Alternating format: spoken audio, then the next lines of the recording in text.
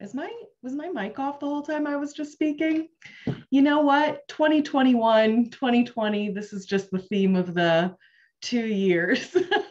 But anyway, it's 4:01, so we're going to go ahead and get started. I'm sorry, work from home. I've got a dog in my lap.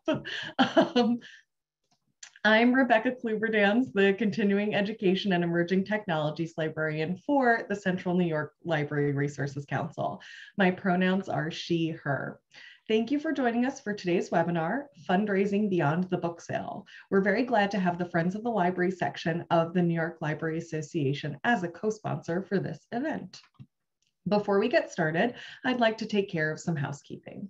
We will be utilizing the chat as well as the Q&A feature for this webinar. We'd appreciate it if you could change your settings in the chat so your messages are going to all panelists and attendees rather than just all panelists. You can change this by opening your chat box, clicking on the drop-down menu above the text box and choosing all panelists and attendees. Feel free to introduce yourself there now. I already saw some people doing so. We'd also like you to use the Q&A feature to ask questions so they don't get lost in the chat. You can find that towards the bottom center of your screen. Our presenters will be taking questions after each of their presentations. Live captioning is available for this webinar. To toggle the subtitles on or off, click the live transcript button at the bottom of your screen and choose either show subtitle or hide subtitle. All attendees are expected to follow CLRC's Code of Conduct, which will be added to the chat shortly. To summarize, please treat all CLRC staff, event attendees, and speakers with respect. Those who are not adhering to the Code of Conduct will be removed from the webinar. This webinar is being recorded and a link to the recording will be shared next week once the closed captioning has been edited. The email containing the link will also provide information about getting a certificate of attendance as well as copies of the presentations shown today. If you're interested in more events from both CLRC and other ESLN councils, please visit CLRC's event listing page. The link will be added to the chat shortly. Today, we'll be hearing from Rebecca Foos, the Director of Advancement for the Friends and Foundation of the Rochester Public Library and a Certified Fundraising Executive, followed by Kathy Shea and Jenny Godemo from the Wood Library in Canandaigua. Kathy is a member of the Wood Library Board of Trustees, while Jenny is the Executive Director of the library. Now, without further ado, I'd like to let our first presenter begin. Take it away, Rebecca. Okay. Thank you, Rebecca, for that introduction and for the invitation today. Let me get my screen share here.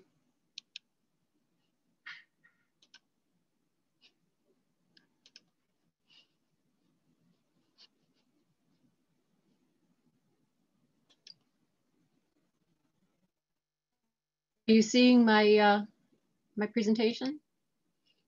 Looks great. Okay, terrific.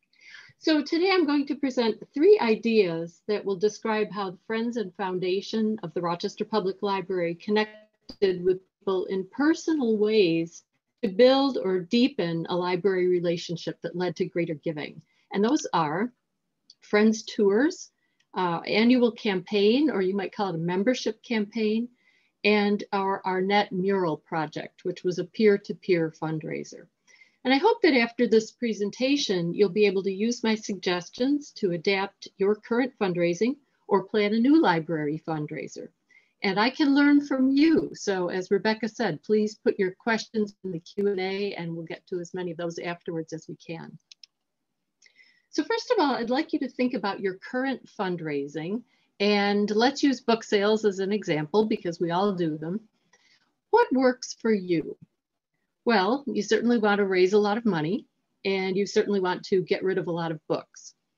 Now, what works for your donor?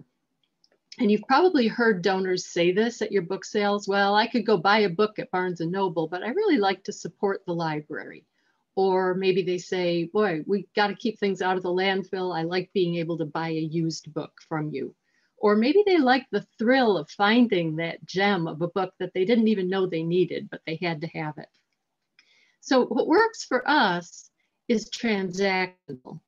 What works for the donor or the shopper or the friend is a feeling. And that's based on relationship. So these tips may not bring in big money right away, but they'll strengthen the relationship with the donors and the trust that they put in the library for the future. The first one I want to talk about today is Friends Tours. These are great for Friends groups to do. You all have things to be proud of. Think about what your Friends groups have bought for your library. Show it off. What we wanted to do was, we had two, we wanted to thank our donors, or you could say patrons or friends, for their past support. And we also wanted to add an advocacy piece to this, because a lot of people don't realize what great community resources libraries are in solving problems in our communities today. So we wanted to be sure that people had a good understanding of that. The who, when, and where, you would certainly tailor to your own libraries. The way we did it, we invited donors who had given to us for 10 or more years. And the when, we were offering 2 tours a month, the second Tuesday morning of the month and the third Wednesday afternoon. These were 90 minutes long.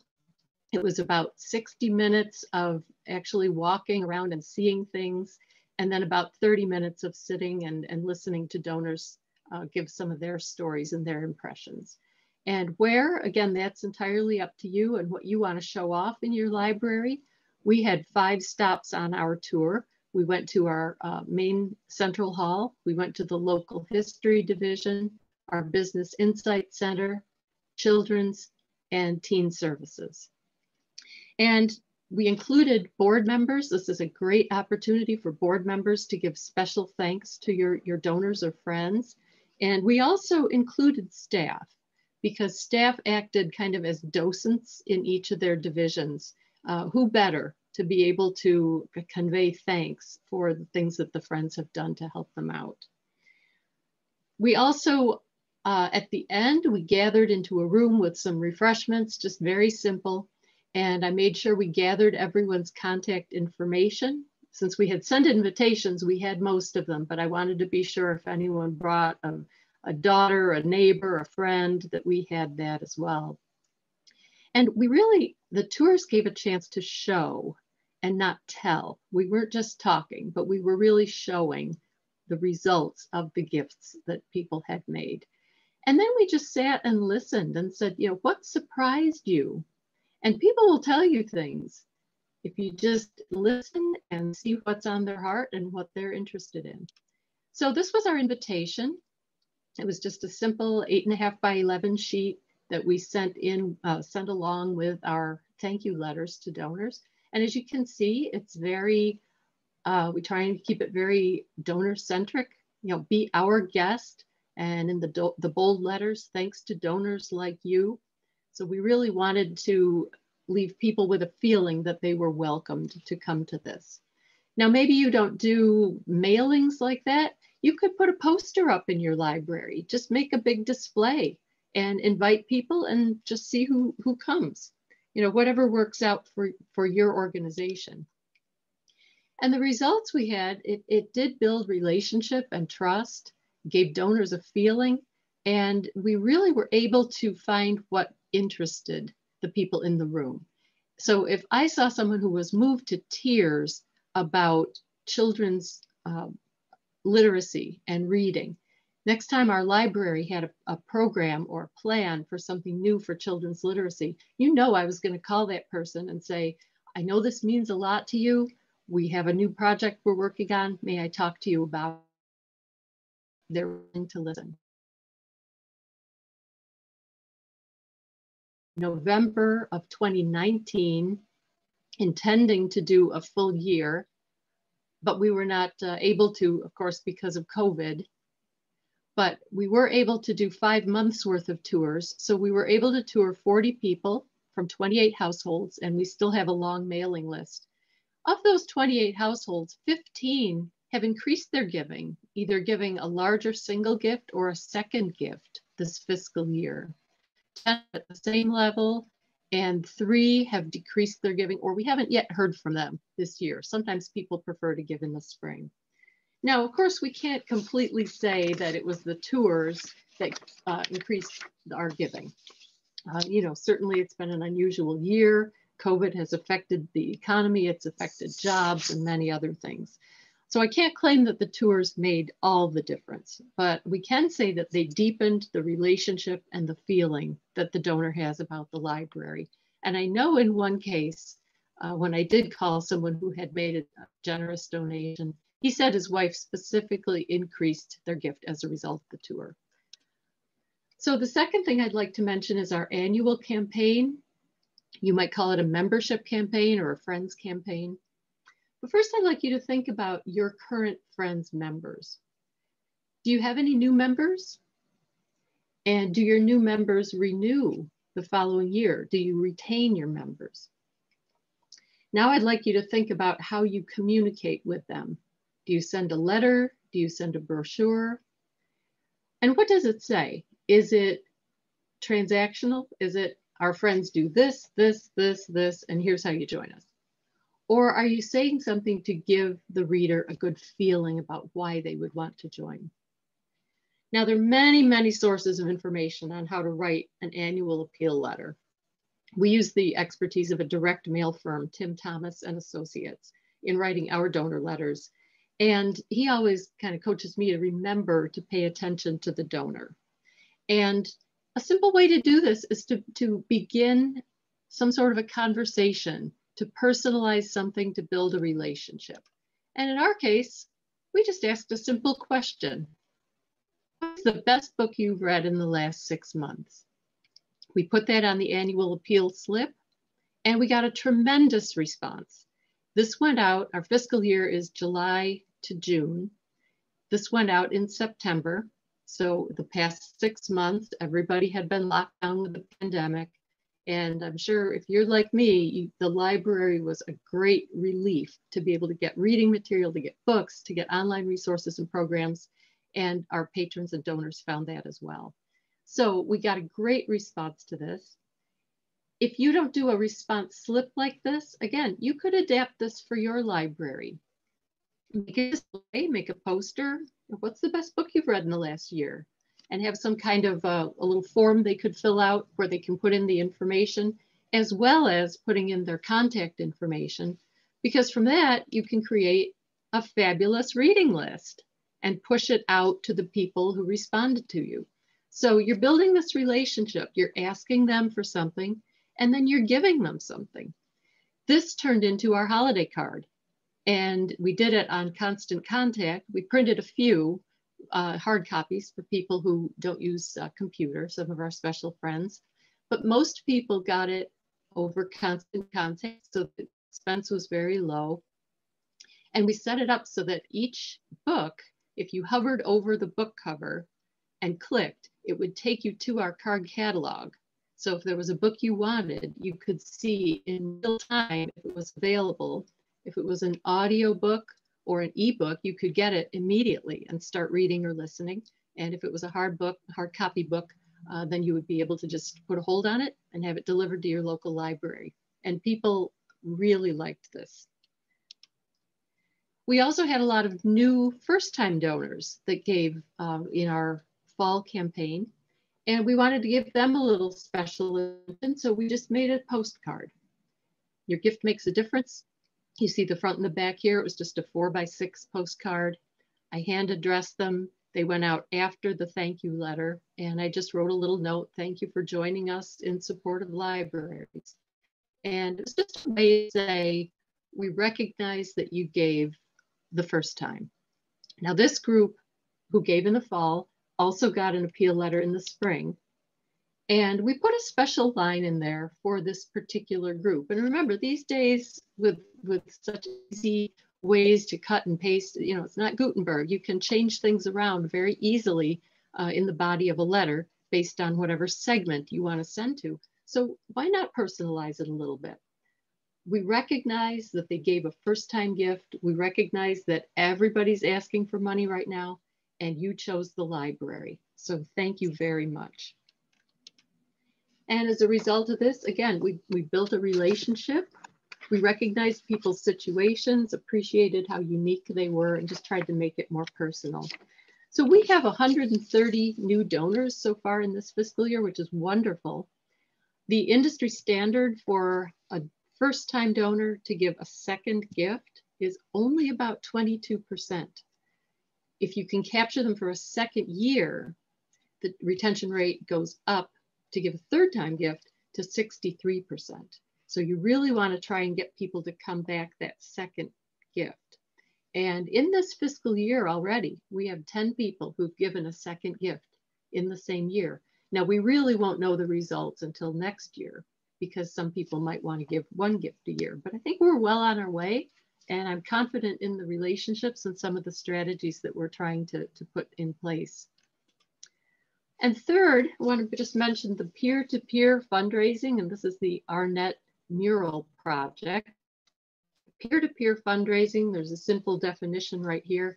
It's pretty much getting anyone who cares about your organization to raise money for you. And these have been around, you know, forever, from children going door to door, asking you to give a little bit of money for Jump Rope for Heart, or it could be a walkathon, it could be a bike-a-thon. More and more of them are going online. I'm sure you've seen them. You've seen Facebook fundraisers, you've seen GoFundMe. Maybe your friends have done one. Maybe your library has done one. The idea is to get people to give and to share with their followers or their public or whoever so that it just expands. So the director of the Arnett branch, first of all, the Arnett branch is one of 10 city neighborhood branches that are part of the Rochester Public Library, along with our central library. You can see the beautiful murals on the outside of the building. And we have room for more. We have a few more panels. Gone on for several campaigns. This most recent campaign was 7 new murals. So 5 books, 1 CD case, and 1 DVD case. And in this particular campaign, all of the spines or the murals were either about or by African Americans or Native Americans. The director of the library knew that people were walking a lot. People were looking for something new and interesting. People wanted to get out of the house during COVID and take a nice walk and see something, and had the idea that this would be great for the neighborhood. Arnett is a neighborhood that's very diverse racially and economically. There are a lot of people who are urban by choice, homeowners, longtime residents, and there are pockets of poverty. But in each case, there's a lot of foot traffic and car traffic that go by and to the library. So this was an opportunity to say to the people in the neighborhood, we care about you. We want to beautify the neighborhood. We want to give you something right now. So Bruce came to us, Bruce Tian, the director of the library, Arnett, came to us. He had the artist was willing to come back and do some more panels. He had a budget. He had the approval of the library administration, very important. And he also had capacity. The branch has about 700 followers on Facebook. And I just want to ask you, do you know how many followers you have on Facebook in your library? You might be surprised how many people are following your library. Maybe your friends groups have your own Facebook pages. Check that out too.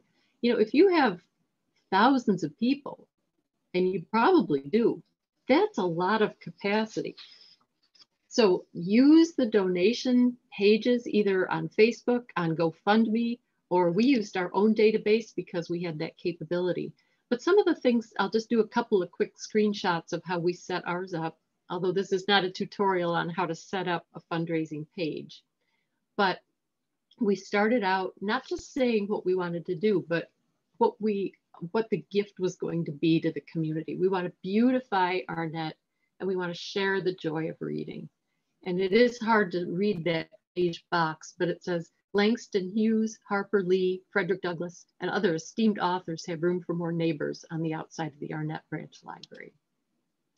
And then people would scroll down. They see the thermometer, that green bar across, because people do like to measure the progress.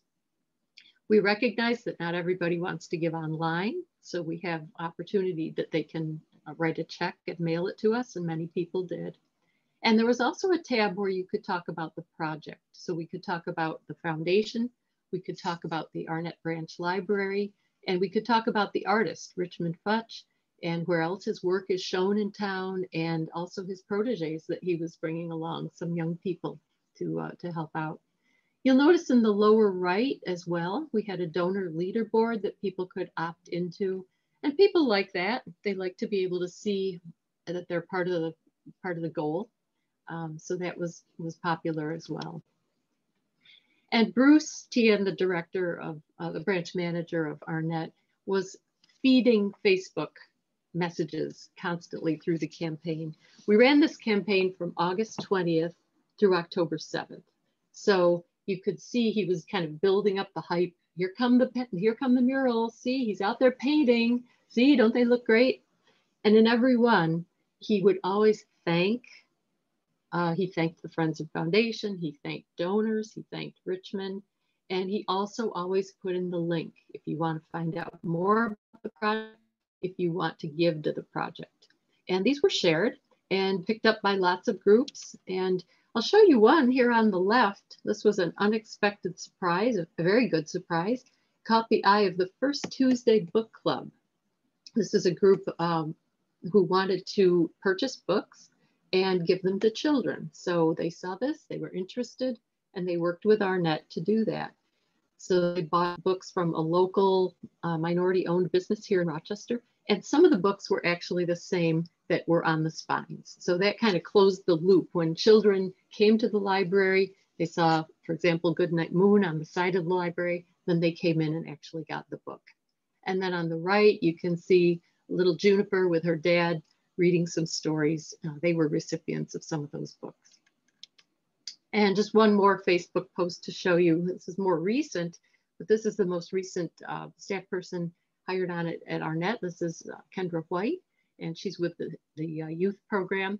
And where she chose to be photographed was next to the Langston Hughes book mural, and for that great quote, "Hold fast to dreams."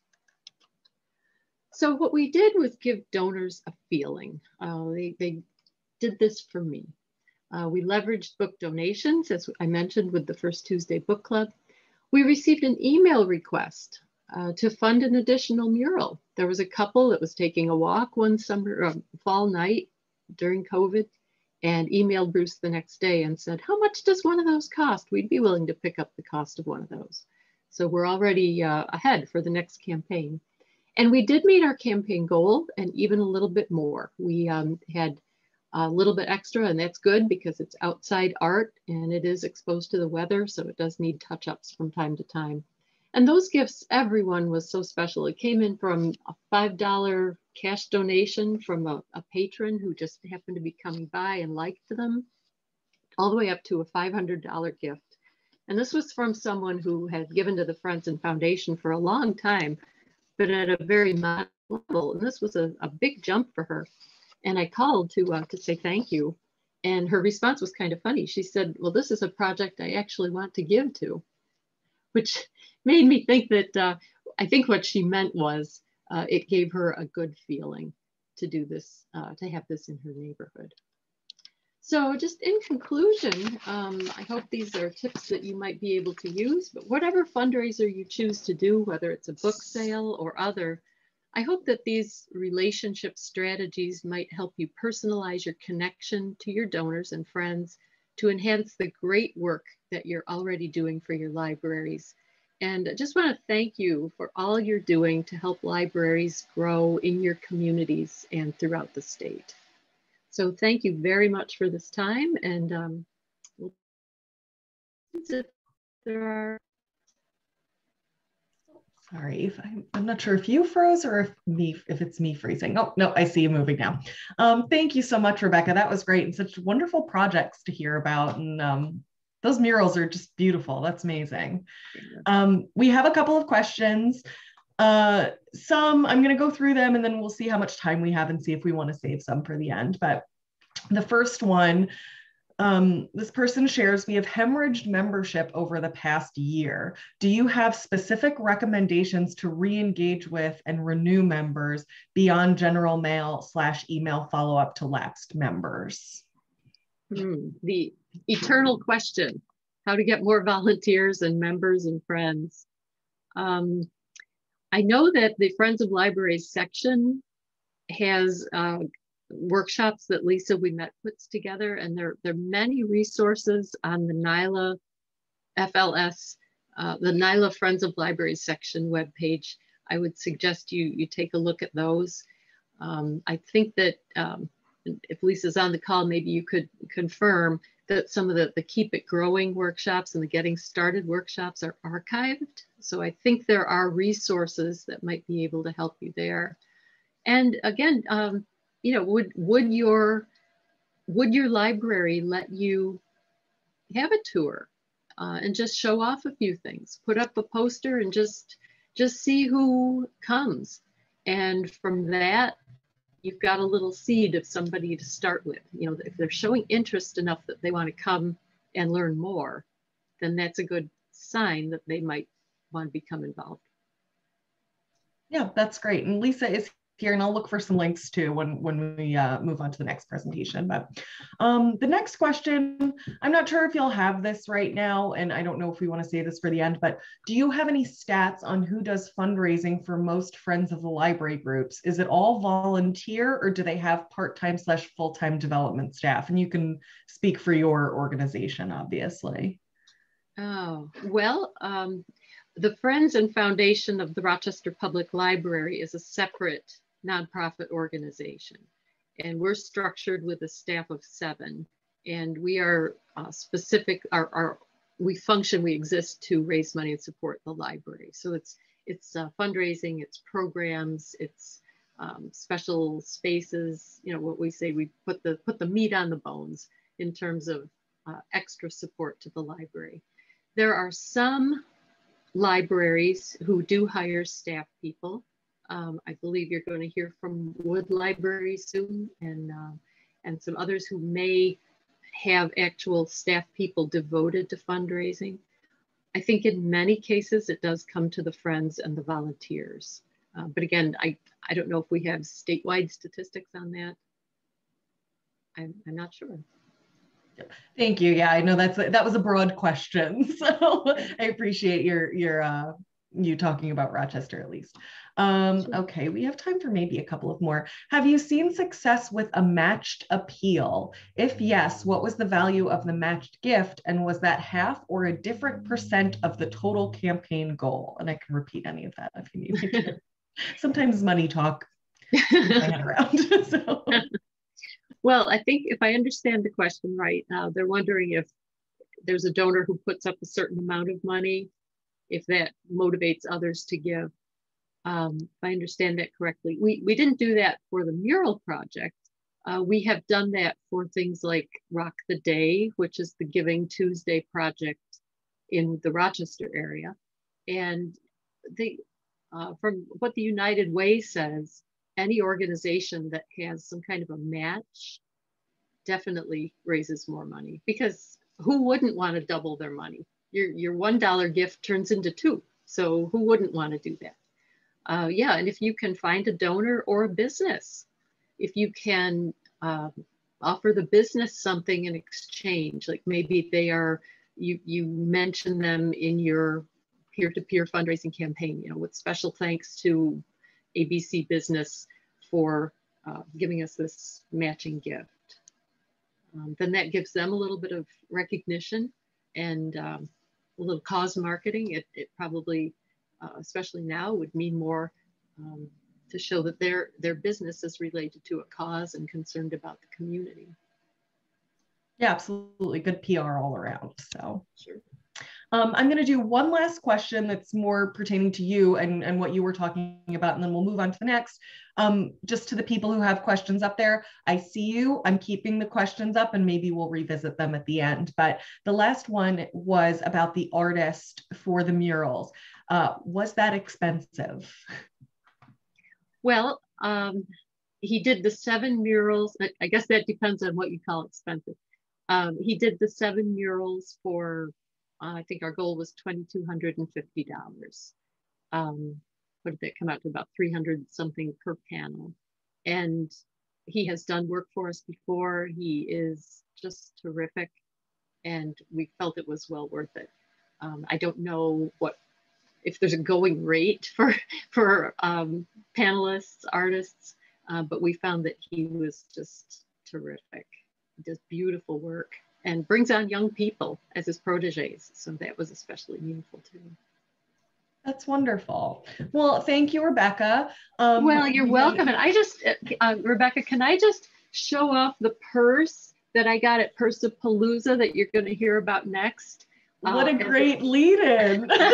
It's a fabulous purse, and this is such a fabulous fundraiser you're going to hear about next. So looking forward to it. Well, that's wonderful. Thank you, Rebecca. That was a wonderful way to bring us to our next presenters. So thank you. I know Rebecca will be sticking around, so if we have time at the end, we'll revisit some of these questions. But for now, I'm going to go ahead and bring on Kathy and Jenny from the Wood Library, and they'll be talking about Pursapalooza, which Rebecca just showed off her goods from that. Yes, thank you, Rebecca. Believe it or not, we did not plan that. So yes, my name is Jenny Goodemo. I'm the Executive Director at Wood Library, and you'll also hear during this presentation from Kathy Shea. She is one of my trustees here at the library. So we are going to talk about Pursapalooza, but first, I wanted to actually take a quick poll, if I could, of the type of library that you represent. So if you can just start typing in the chat box and just let me know, is it a public library, municipal library, association library? Go ahead and just write that down. But for those of you who don't know, Wood Library is an association library. We're located in the Finger Lakes region in Canandaigua, New York, and we're chartered to serve the Canandaigua City School District. And we serve a population just over 25,000. As an association library, our Board of Trustees is elected by the members of the association at the annual meeting in January. Our budget for 2021 is $886,000, and we do receive about 70% of our funding from the taxpayers in the school district, but we do need to raise the remaining 30% through various income sources like our annual fund drive, fines and fees, our endowment income, book sales, state aid, grants, and fundraisers. So this is just over $270,000 that we have to raise aside from the tax that we receive. We do have a Friends of Wood Library who support the library by purchasing items that are not included in the operating budget. So they purchase things like the annual movie license, summer reading prizes. They work on vote advocacy. But we do have a very active fundraising committee that's led by a board trustee. We are also very fortunate to have a development specialist on staff. So we just had that question, and yes, we do have a paid staff person who manages our annual fund drive and works very closely with the board on fundraisers. So how are we looking with our poll answers? Is it a big mix of different libraries? Jenny, it's mostly public libraries, a few association libraries smattered in there, and maybe a couple municipals, but most of them are public. All right. Well, a couple school districts. Oh yeah, school district libraries. Shout out to the school district libraries. So, yeah. All right. Thanks, Kathy.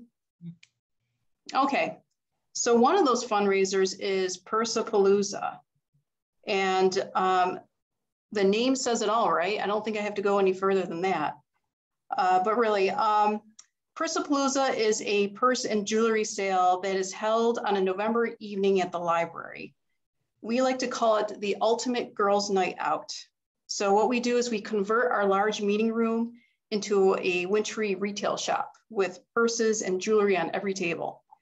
I don't think these pictures do it justice, honestly, but the room is just filled with purses and jewelry. We have appetizers and wine and live music, and that adds to the ambiance of the event. And we offer 2 tiers of tickets. We have a champagne pre-sale ticket and a general admission ticket. So those who paid for the champagne pre-sale ticket, they are granted early access to the event, and they are also treated to champagne while they shop. So how do we get all this stuff? Well, it's probably similar to your book sales. Earlier in the year, we asked the public to clean out their closets and donate new or gently used items.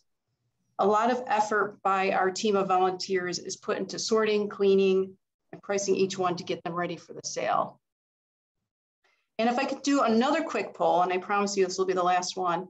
How many of you actually held a fundraiser in 2020? I'm just really curious because I know for us, we really had to think long and hard in early 2020 what we wanted to do or how we were going to do it. And I'm assuming people were in the same boat as us. And I'm just curious, you know, how many people went ahead and did have some sort of fundraiser in 2020. And Kathy, what kind of answers are you getting? Lots of no's and a few yeses. Modified book sales, calendar sales, some outdoor kids book sales. Yeah, we all had to be mail by mail. Yeah, we all had to get really creative in 2020. That's for sure. Mail campaign. Oh, okay. Few things. Plant sale, book sales, basket raffles, ongoing. Mm-hmm. So, yeah. So, variety. Right. I'll pass it over to Kathy for a history of the event. Okay. I am Kathy Shea, and I am actually a board trustee. We just really want to kind of talk a little bit about the history of Pursapalooza. It was a brainchild of a former trustee, and she took a concept and just went with it. And it debuted in 2016 as Pursapalooza. And basically, you know, when you ever have a new event, you got to like think about the projected budget, the team of volunteers, logistics, how are you going to promote it, sponsorships, and I'll go into a little bit of those kind of details as we proceed through the slides. But you know, I think as Jenny said, we really solicited donations from the community, and it's a really great sustainability kind of philosophy that people are giving items that get to repurpose to other people in the community. So we as a you know, group really love that idea.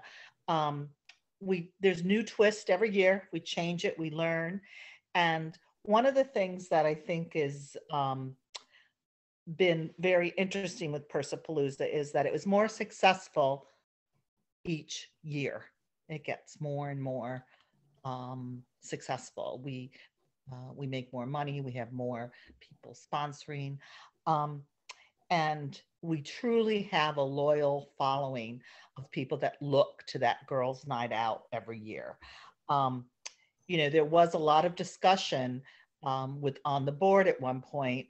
Is if Pursapalooza had run its course, and should we look to do something different? I think people that are involved in fundraising know that sometimes things just run their course and people lose interest.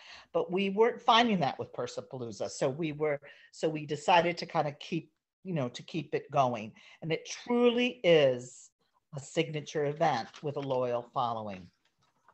Next slide, Jenny. Some of the lessons we've learned with any kind of fundraising event, you really need a volunteer champion.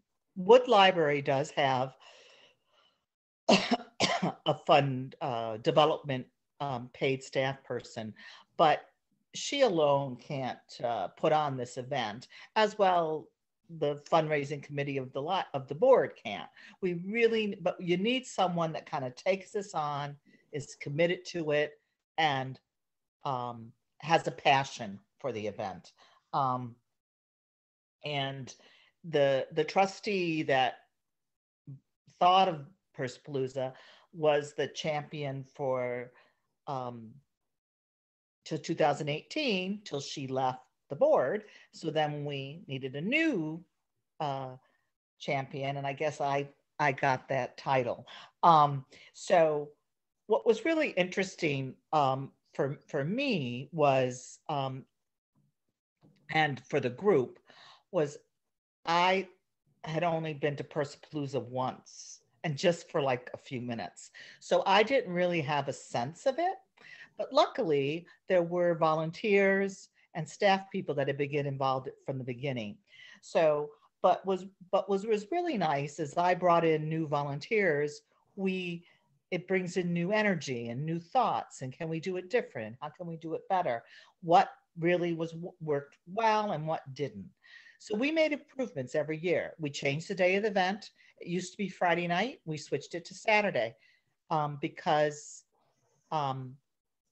we thought, well, for a lot of reasons. One was, people were rushing there on a Friday evening, but also setup is really time consuming. And this way we had a little bit more time for setup. We let go of less profitable elements of the event. So we had done a lot with silent auctions, and one year we did painted jewelry boxes. Another year we did painted purses, kind of some different things that or of interest, but they weren't very profitable.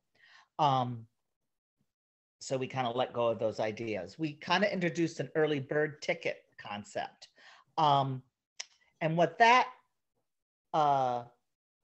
is that's like, I think Jenny mentioned it earlier.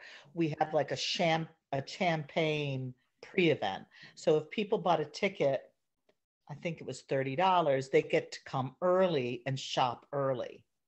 And then we have kind of general admission tickets, like an hour and a half later. And that was also a huge success because people love the event. They want to come, they want to get their purses. And it really was a nice little perk to the event. We expanded to jewelry sales, which I have to tell you is in so many ways a lot more work than purses, because people bring in jewelry that's all knotted and not, truly costumes, but we really got some gems and some things that really led to some nice revenue for the library. Every year we need to evaluate our inventory, we clean it out, we redonate, and if something, there's purses that will have been through Pursapalooza for 5 years, and I think there's a point that we were starting to mark purses that are kind of have gone through many Pursapaloozas, and we need to kind of maybe move them on to donate them to the Goodwill. One of the things that I did differently was I created a schedule for volunteers to help clean and sort purses. And we rented a room at a local church for additional storage space. So it would be like on a Friday night or a Wednesday evening or Saturday afternoon, and people would sign up and come and help clean and clean purses, sort jewelry. And it was great fun, and we got a great response to that. It's not a huge commitment. People would come and help us with the jewelry and the purses. We did designate specific people to price and choose what we're, that sort of thing. So we didn't have everyone pricing, but it was, but to kind of clean and sort, it was a wonderful event. But then 2020, what are we going to do? We can't have Pursapalooza. Should we cancel? Should we not? What should we do? And it really forced us to rethink the event entirely. Next slide. Pursapalooza in a pandemic. I think the bottom line is we didn't want to give it up. It was a very successful event. People look forward to it. And we had to really think about it. We had an inventory. We had purses. We might need to build it up a little bit, but we had some purses to sell. We met our committee, a group of community volunteers and some board members, as well as library staff, met over many months thinking, how can we do this? Should we do it? What should we do? And we talked about online tools. Should we do an online store? How should we get sponsors? Should we do a raffle? What platform should we use? Just lots of different discussions. If we're gonna How are people going to pick up purses if they buy them? You know, so there's really a lot of thought that went into it. But our goal was we really wanted to keep it simple, but keep the flavor of the in-person Pursapalooza virtually. So this is what we did. The next slide.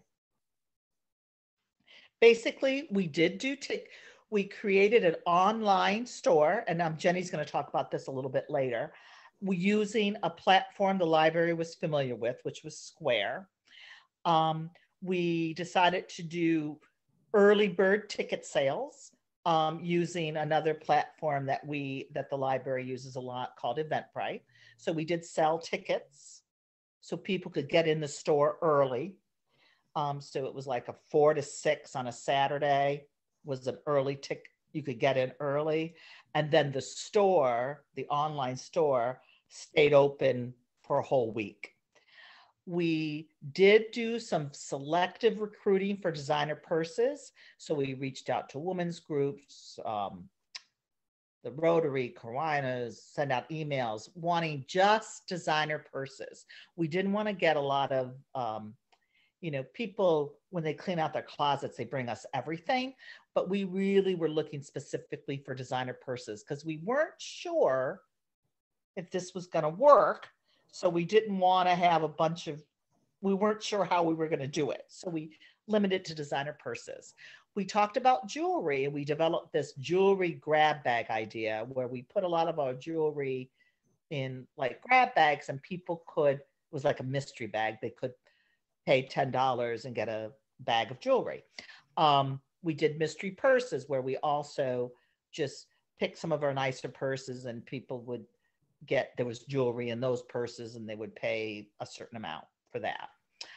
Then we also, Jenny will show you, we also did raffle purses. So we people in the community as well as board members donated brand new designer purses, and we recruited sponsors and included like gifts in these, like, you know, gift certificates for restaurants,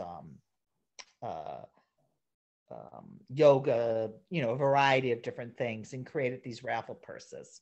And then we scheduled a day for picking up the purses. Back to the ticket sales, what we also did is we got donations of champagne and chocolate. So those people that bought tickets, and we included champagne and chocolate with the items that they purchased. So just to let you know, the raffle purses were a huge success. We made a lot of money on that. It was surprisingly. The jewelry grab bags, mystery purses, not so much. We probably wouldn't do that again. The designer purses, we had about 100 designer purses on site, and I think we sold about between 60 and 70. One of the big things that we did, and we hired a professional, not hired, we had a volunteer who was a professional photographer. So, and when Jenny shows the website, you'll see more about how that worked. That was one of the, I think one of the committee members thought that was a really good idea, and she was absolutely right. That really made a big difference in the professionalism of the site. So next slide. Okay, Jenny. Back to me. All right, thanks, Kathy. All right, so here's a glimpse of the homepage of the retail shop. As Kathy said, we decided to settle on Square to use for creating our website. I know there are a lot of options out there, but we were already familiar with using Square here at the library because that's actually what we use for collecting fines and fees. And Square, I don't think it's overly complicated. I think it's actually very easy to use, and its transactional fees are part of the expenses. Square offers an intuitive step-by-step guide when designing your online store, and they use Weebly. We did not purchase the custom domain and just use the free Square domain that was provided to us. But I did have to upgrade our Square plan to enable the password protect feature. I didn't want people gaining early access to the store while I was still working on the site. So I had to lock that down. And that was an additional $12 a month for the few months that I was working on it. So as you can hopefully see, I was able to include a top navigation bar. You'll see the retail shop, of course. We were able to create a little spot to list all of our sponsors, what the event is about, and if anyone needed to contact us, they could do that through this link here. This image here, we use that for all of our promotional materials. So the postcards, any e-blasts that we sent out, social media, we were kind of using this image to help brand the event. And as Kathy said, we use Eventbrite for selling those champagne pre-sale tickets. So I can't recommend the professional photography enough. And again, as Kathy said, we are lucky to have a very talented photographer on the Friends of Wood Library, and he provided us his service free of charge. And we were able to borrow a photo box. You might have seen those, where you put the product inside the box and you have a nice clean white background and you snap an image or take a picture of it. And that just gives you that really nice clean look. All of these items were one of a kind. There were no multiples.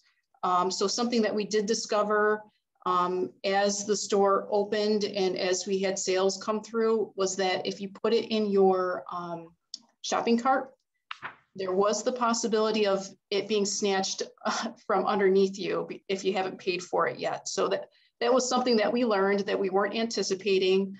So I'm not sure how we'll fix that in the future, but it's something that we haven't forgotten about.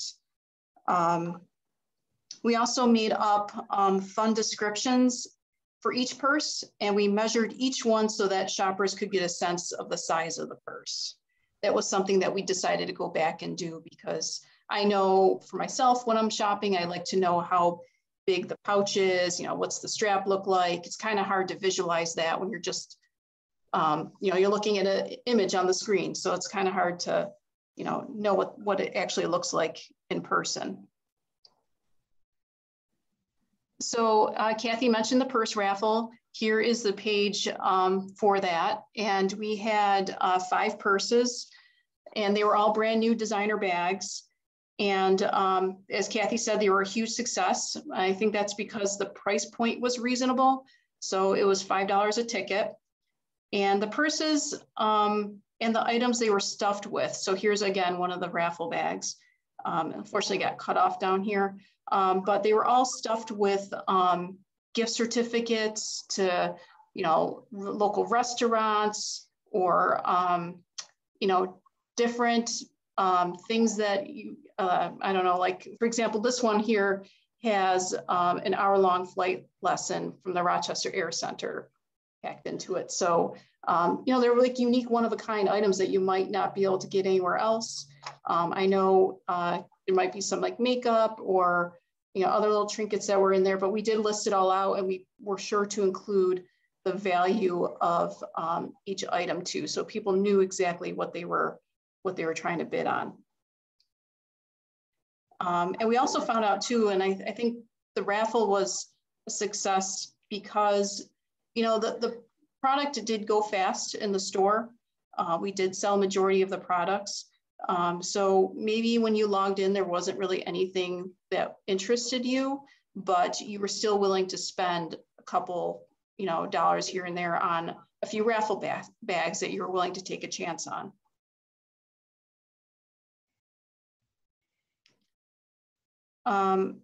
So Kathy, I don't know if you want to talk about the success of the event. Yeah, I think it was really successful. I mean, I think I see some questions.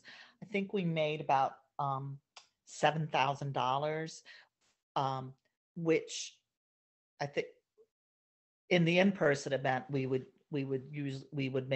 making about last year, the 2019, I think we made about 13,000. So I think we were just thrilled, and people were very receptive to it. I think people had fun with it.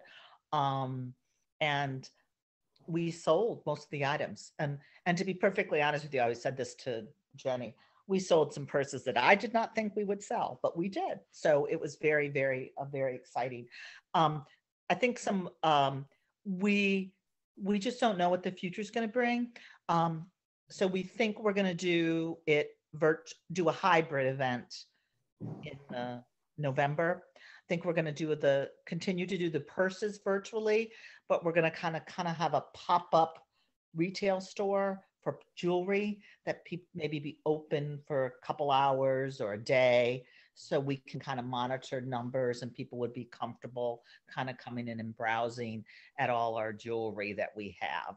So I think that's how that's the talk right now. But I think we have new supporters, people that hadn't been involved with Pursapalooza were involved. People that lived in other parts of the country got involved. Like my daughter bought purses and she lives in Maryland. So it was really it was a big success. And one of the things I think we'll do is increase the number of purses we have online in November. But some of the questions that I see is average price of purse.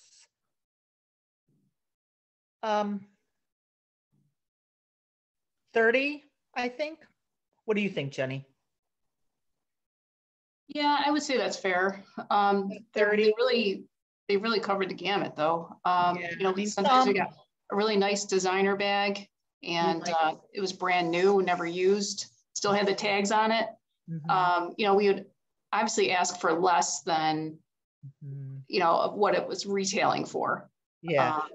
We would do research on what they're kind of selling. We would look at different sites and kind of come up with a price.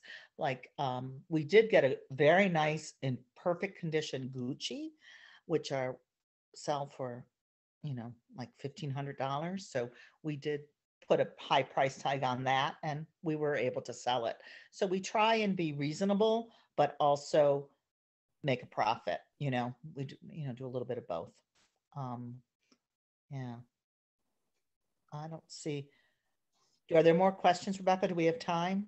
Yeah, we've got a couple of minutes and you just answered some of the questions that came through. So thank you for that about the prices and how you set the prices. So that's great. I know that you mentioned, Kathy, the price of one of the tier tickets, but how much were the 2 tiers for the tickets? Well, for the live event, we would do 30 and I think it was 15.